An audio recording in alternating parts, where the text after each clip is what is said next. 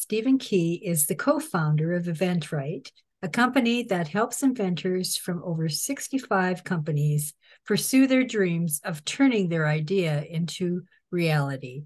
He is also the co-founder of Inventors Group of America, whose members are a collection of leaders in inventing worldwide.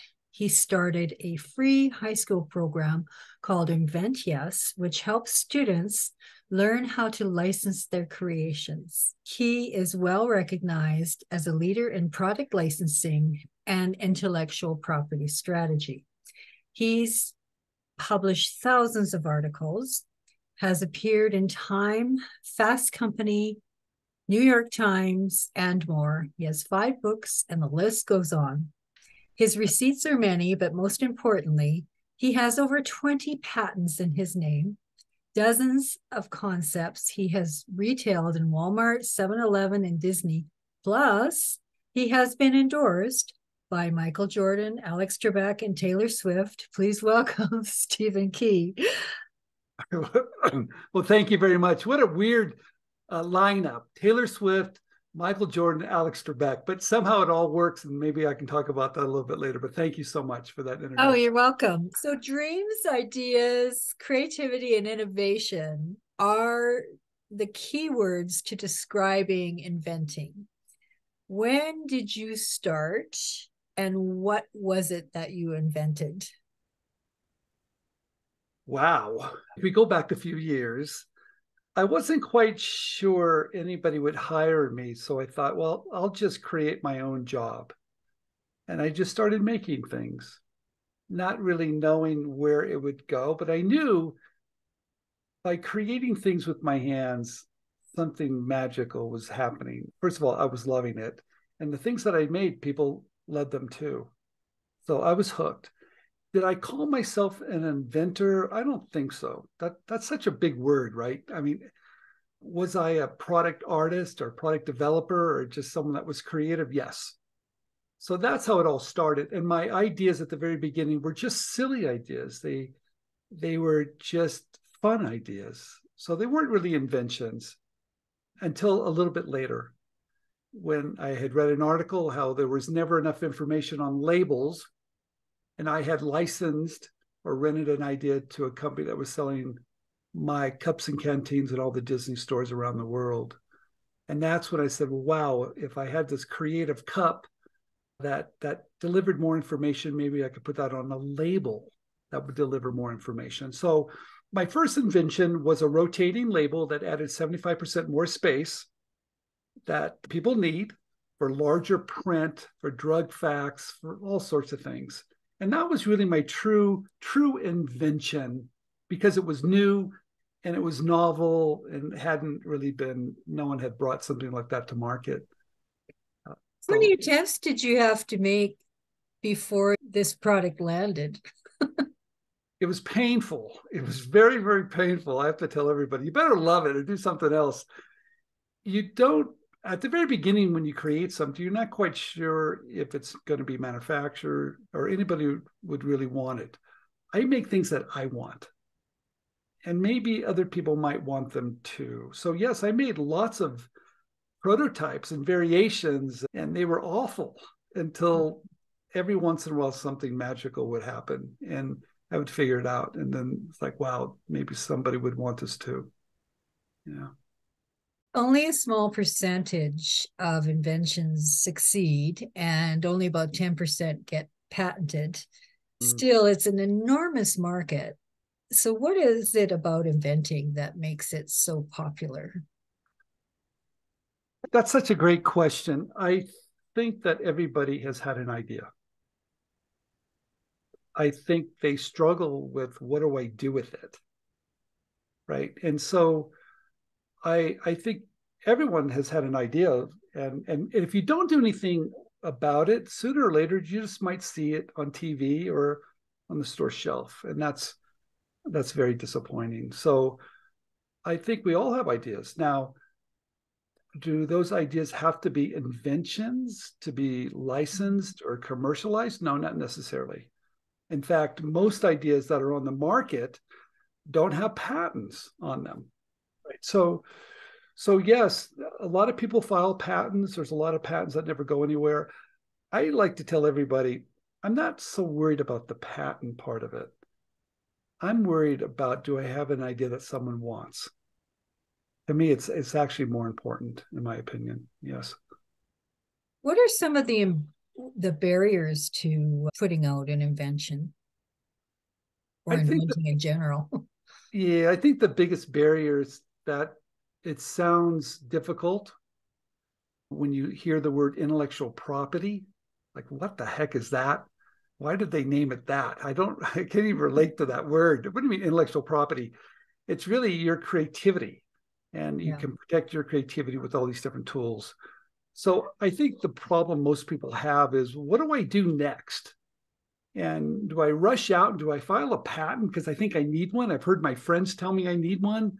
I'm watching Shark Tank. They're telling me I need one.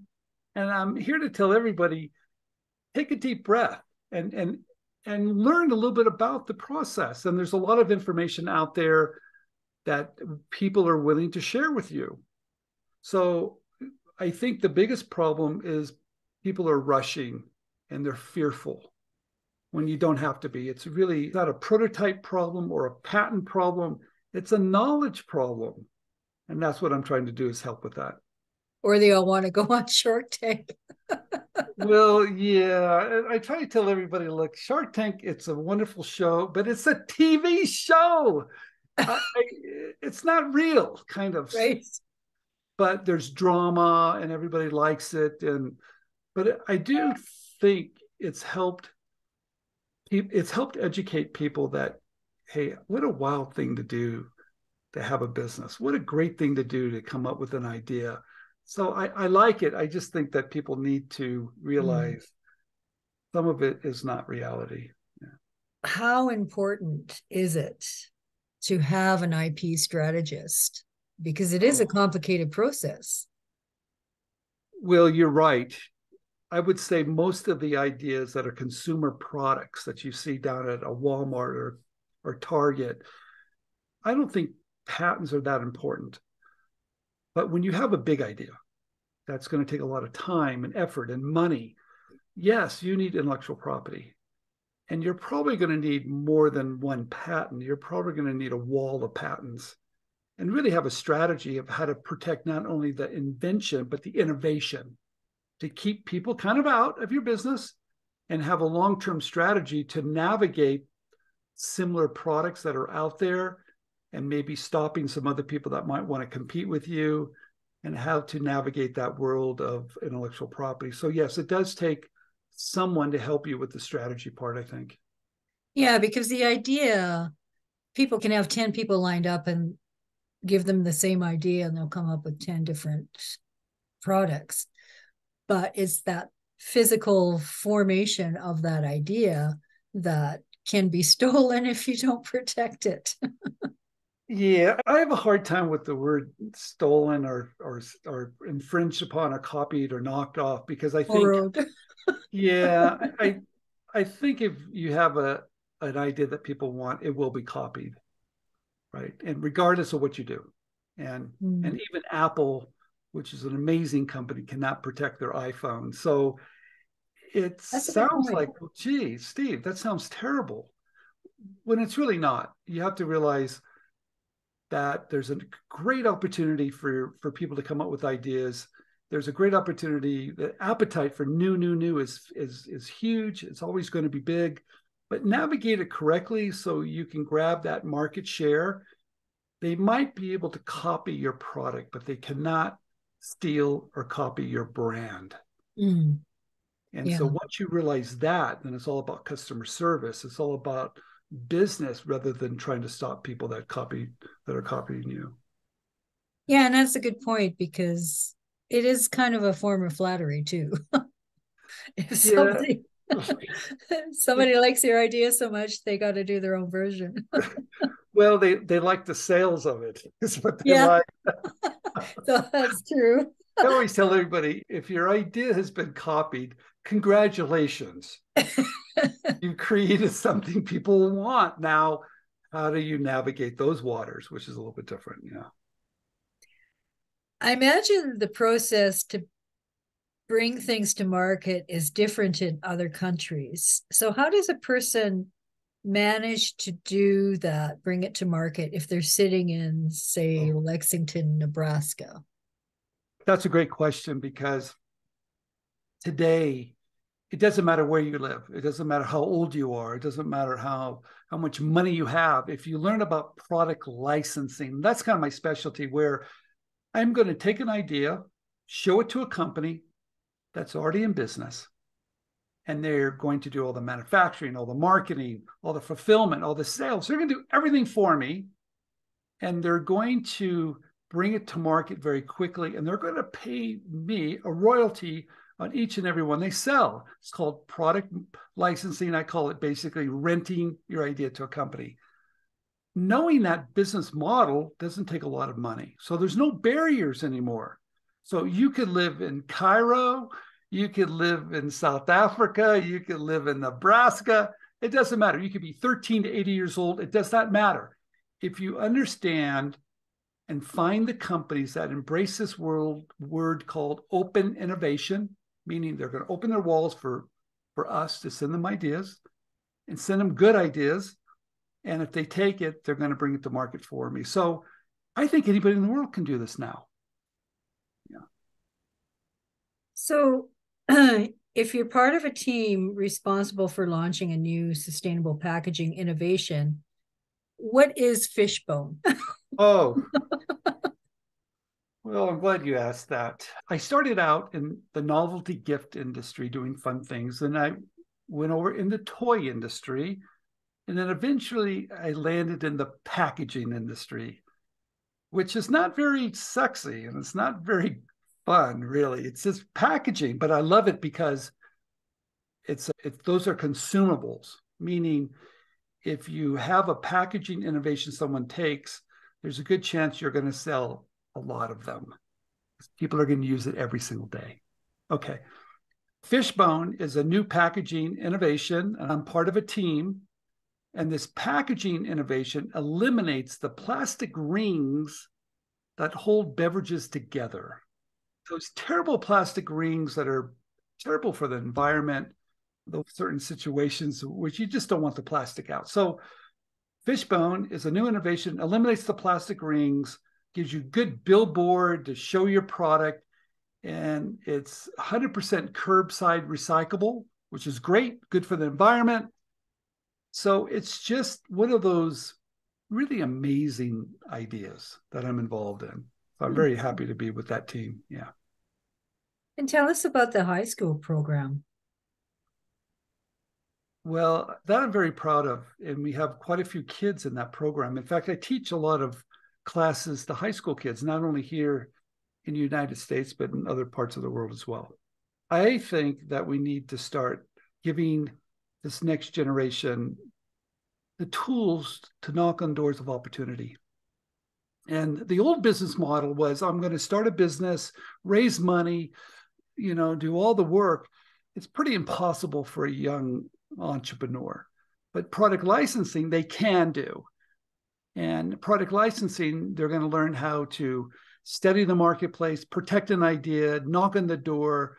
They're going to learn about all the different things that gives each individual, I think, part of self-esteem. It gives them knowledge. It gives them power. It gives them the ability to say, hey, I can make a difference. So I'm very involved in helping the next generation learn about product licensing. So I teach a lot of classes. And we have a program called Invent Yes that's absolutely free for kids to get involved in. And I love when I get this email last night I got an email from a 14-year-old that says, hey, I'm in your program. I need help. And I said, absolutely, I'll help you. Because I think having some guidance, I surely had it when I was younger. It's very important to have someone that's been there, that's done that can give you kind of that mentorship that you need to do things that are maybe out of the ordinary, or do things that are out of your comfort zone, or do things that you didn't think you could do. Because once you realize you can do certain things, the world changes. And I want to be part of that change. What are the key factors one needs to have a successful product? Someone asked me that today, and they think it's the product. I think it's the person. Because it takes a person that has persistence, has determination, has some discipline, understands what companies are looking for, and is willing to work with companies that need ideas.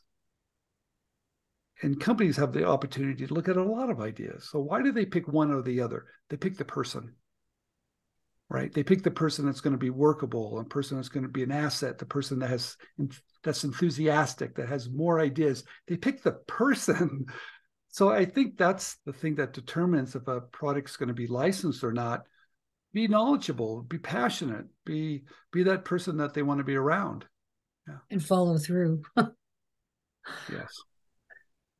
And getting the idea and getting it in physical form is one step, but there's manufacturing, business sense, marketing, and human resources. And if it really takes off, then you've a good problem on your hand, but it's also a complicated one, which I'm sure you know.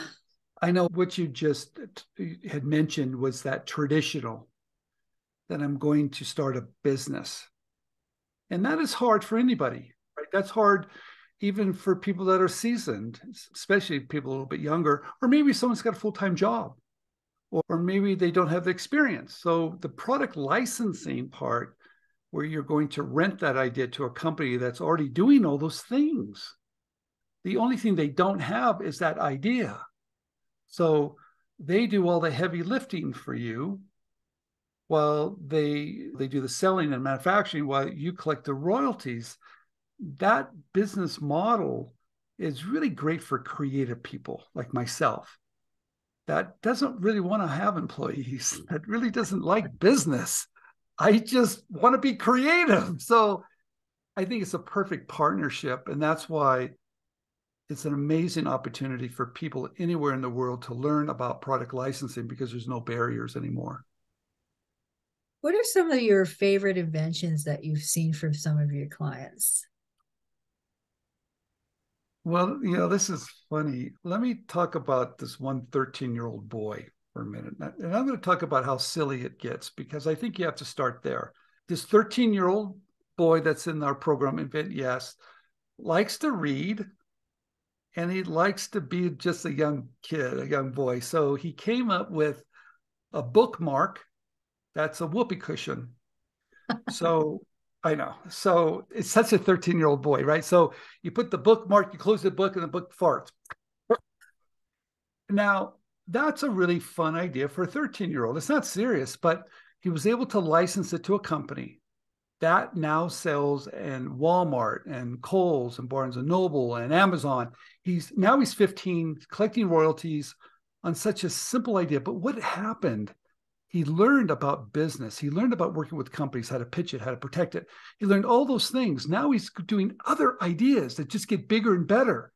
So it started just with fun, but now he's going into other areas and using that creativity.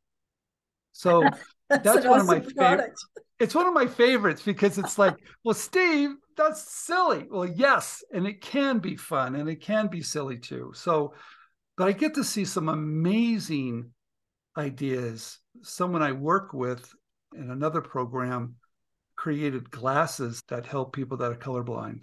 And that's a life-changing invention. Now, he's not part of my program, but he's an associate of me with another program. But so I get to experience a wide range of creativity, inventiveness. There's the word. There's the word. So I like to take it out of like, well, inventor, but how about just being creative, being inventive?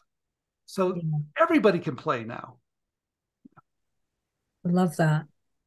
So what are some of the trends in this industry? I imagine one of them is sustainability. Oh. Well, that's the industry I'm in, and that is a real big push. There probably is not a company that does not have a department that's concerned about that, from Coca-Cola to Walgreens to Walmart to you name it. They all have a department now of dealing with, let's see if we can reduce some of this plastic, right? So that's a big trend. I would also say the pet industry is a wonderful industry. Everybody loves pets, and that industry has been growing for years. And you're going to see a lot of new innovations in that industry. I would also think that the toy industry is on fire. All the big companies have even opened their doors even more. I mean, one of the largest toy companies, Hasbro, has opened up their portal to see ideas from almost all around the world, but they're really looking for people that aren't toy inventors. They're looking for everyday people to give them ideas.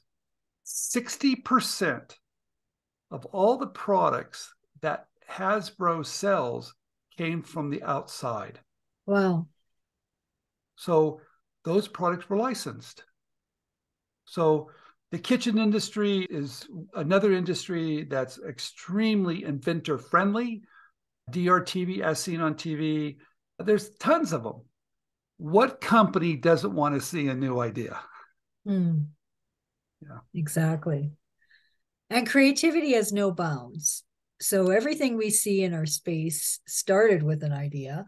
So, what message would you leave for those who are not sure whether or not they should pursue their discovery further? I'm really glad you asked that question, because I think a lot of us are fearful of, I don't know what I'm doing. I don't trust myself. Okay. Can I really do this?